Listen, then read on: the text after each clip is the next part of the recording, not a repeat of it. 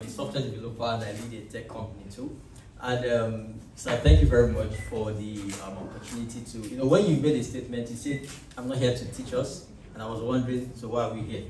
And you began to show us, your story. I documented a lot. And one thing your story did to me was kind of actually delivered on your promise. Encouraged, inspired, and actually challenged me because there are a lot of things I was taking from your story. I was like, it's quite intentional.